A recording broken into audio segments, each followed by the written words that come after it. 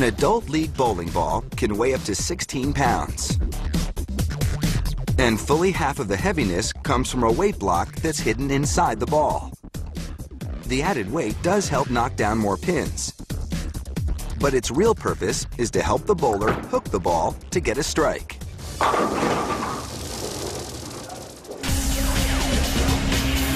This stuff may look like melted chocolate, but it's really the liquid resin that gets molded into the weight block or innermost part of the bowling ball.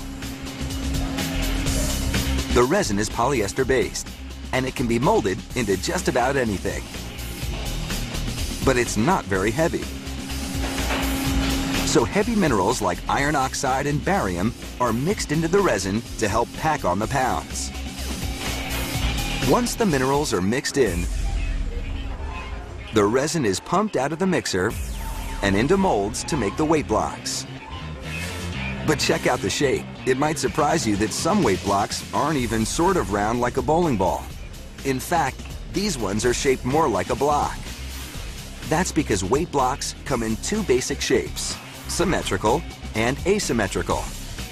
The symmetrical ones, like this round weight block, make the ball roll in a straight line, which is good for a beginner, but not so good for hooking the ball to get a strike. So expert bowlers prefer oddly shaped or asymmetrical weight blocks that distribute the weight unevenly inside the ball. That's so they can use the weight to spin the ball and make it hook into the pins with more impact. Regardless of the shape, it takes just 6 minutes for the resin to harden enough for a worker to pop the weight blocks out of the molds. But the blocks aren't quite ready to go into the bowling balls just yet.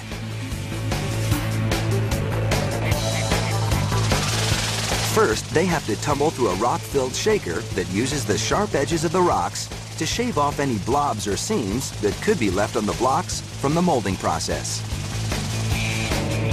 Then the blocks bounce through a good cleaning, car wash style. Remember, the blocks weigh 5 to 8 pounds apiece, or half the weight of the finished ball. So it takes a lot of jiggling by the conveyor to keep them moving through the washer. When they're fully scrubbed, the blocks spill out of the washer and rest for 24 hours to give the resin time to fully harden. In another part of the factory, another mixer mixes up a different batch of resin that sort of looks like bubble gum instead of chocolate. It's for the core of the bowling ball, or the middle layer that sits between the weight block and the outer shell. While the resin is mixing, workers prepare the molds for the cores by placing a weight block into each one. For this batch, they're using rounder, more symmetrical weight blocks that will make the ball hook more gradually. When the blocks are in place, the molds are closed up,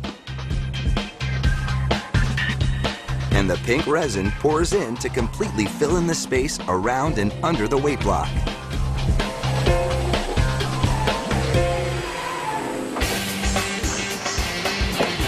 When the cores are dry, a denobbing machine shaves off the irregular knobs or rims that are left over from the molds.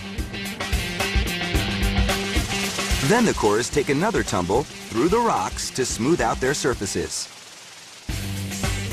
before they're closed up in a third and final mold that forms the ball's hard outer shell. The shell is made of a dense but rubbery plastic called urethane that can be made into almost any color, and a mix of colors. In this case, blue, black, and red squirt into the molds and slosh around to create the crazy swirling patterns you see on some bowling balls. It takes just 5 minutes for the urethane to harden enough for the balls to come out of the molds. But before they harden completely, a hole is drilled in each ball.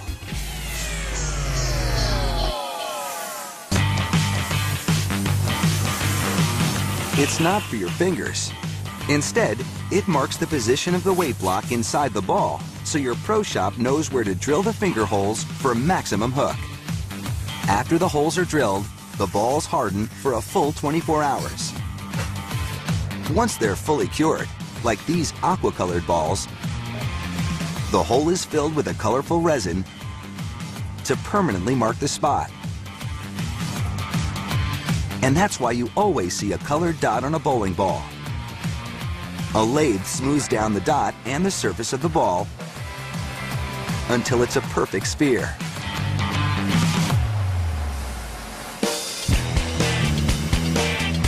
Then, each ball goes through a weight-defying test to find its center of gravity. An air jet spins the ball until the heaviest part, as determined by the weight block, naturally settles to the bottom. That's the ball's center of gravity. A worker marks it with a pin. And later on, pro shops use the marking along with the dot to determine where to drill the finger holes on each ball. But before the bowling balls ship out, they spin through a tunnel of rotating buffers that are coated in a substance like shoe polish to give the balls their super high gloss shine. Then, each ball is engraved with the model name, a unique serial number, and a permanent mark at the center of gravity. A smear of bright colored paint helps the engraving stand out. The extra paint washes off in a machine that spins the ball under a stream of hot, soapy water. Then, the finished bowling balls are ready to strike.